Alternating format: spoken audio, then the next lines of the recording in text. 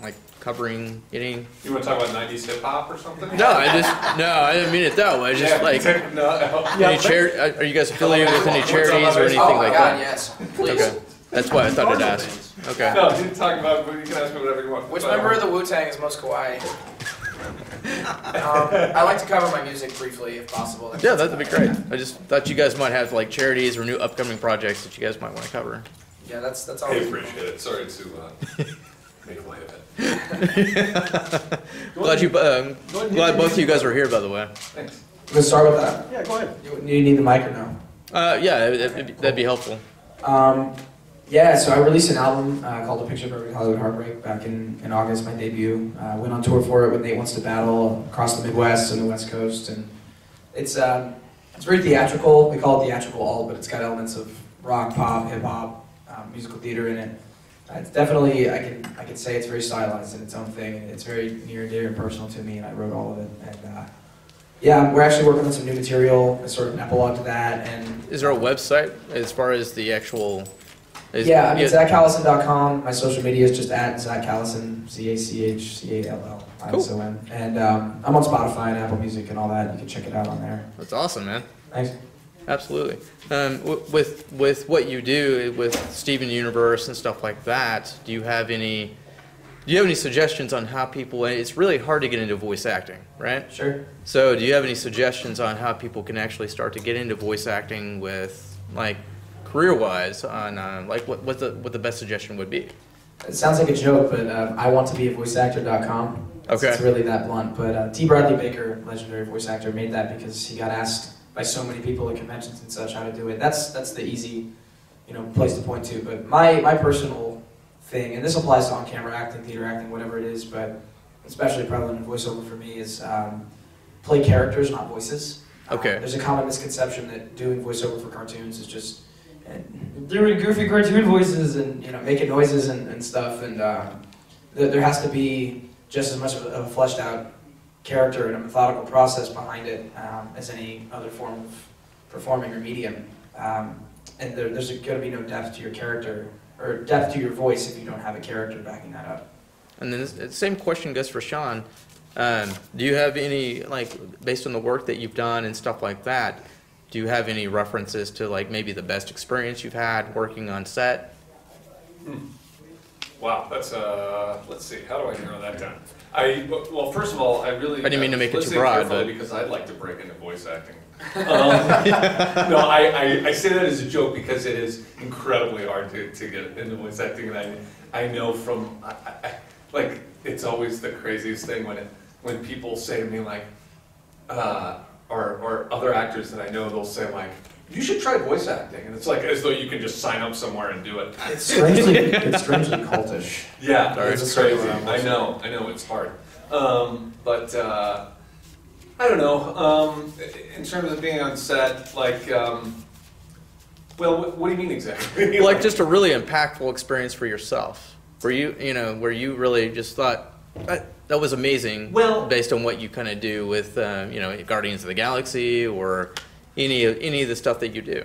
I think that the most impactful things for me have been things that struck me personally as well as professionally. So, like being on visiting the set of Guardians of the Galaxy, the first Guardians in London, is probably the most memorable moment I've had in my career so far. Just because it was, my brother was there, and the so many of the sets were practical sets that were actually built. We weren't in front of a green screen to a very large degree. We had our sets built. So to like walk in and see those sets, particularly after I had had a little lull in my career, I had a couple of like kind of tough years before getting that job, and then going out there and seeing that was amazing. As far as the work itself, like things I've done, I don't know. It's hard to pick things out. I think of my career as a continuous process. It's funny, I just came from, I was talking to some high school kids a little earlier today. I paid a visit to some drama students, and I was talking to them about starting, and I just, it seems like you've got these big things that are these touchstones, like, oh, Gilmore Girls, Guardians, you know. But to me, it's been a very slow, steady progression of work from one thing to the next, and I just always focus on the work rather than whatever comes from it, you know. Do you have any advice to offer the new filmmakers that are just now coming out? Just personal experiences that you've gone through that maybe you would have advice to? The first piece of advice I always give is finish what you start. It sounds simple, but it's the #1 hardest thing to do for people who are in creative fields and who you know, aspire to do things creatively. Like, anyone can have an idea for a screenplay or a movie or whatever, or try to get going, but to actually finish it is actually harder than, in some ways, than making it good, you know? It's like, once you finish it, then you've got something and you're done and you have something to learn by and something to move on to from there. Everybody has good concepts and ideas, yeah. But can they write them? Yeah, yeah, and that's something I've learned from my brother too, is that people say, oh, I have a great idea for a screenplay, and it's like, anybody can have a great idea for a screenplay. Anybody. Almost no one can actually write a good screenplay. Yes, sir. And so that's, I think, a good thing to know. I have the same question for you as well. Do you have any advice to offer, like, as far as, because as much as that sounds like a repetitive question, you know, you're working on a comedy skit right now, correct? Yeah, that's on hold actually, because like you said, it's really hard to finish what you start. Yeah, because whether it's, you know, creative differences, business issues, legal issues. I learned a lot about working with lawyers in the entertainment industry because of that project, and it's definitely not dead. It's called the Callison Show, and it's definitely near and dear to my heart and part of my plans for the next couple of years. But that was my first time really diving into a project with some new people, some friends. You know, run and gun shooting, like trying to make something really ambitious happen. And we shot a lot. We shot 18 digital shorts for it, and before the wheels kind of fell off on the business end. And I learned so much from it. It was my first time writing screenplays. It was my first time directing. And I think we got some really good stuff for what it was worth. It's just a matter of getting a different production team around it with a little more wisdom and experience in the next couple of years. Yeah, and that's mainly why I ask, is because the comedy show that you're coming out with. Yeah, at some point, I will finish it. I'll take your advice, but looking forward to watching it when it does come out, sir. Thank you, thank you. Yes, sir. I've got a million of those. No one needs to take that advice more than myself. You're both St. Louis guys. Yeah. Zach, surely Sean has confided in you all the secrets to Avengers 4 that he can't say publicly to everyone else at this point. Yeah, totally, Sean. Can you write those down for me again? Yeah. Just for memory's sake. Thanks. Right.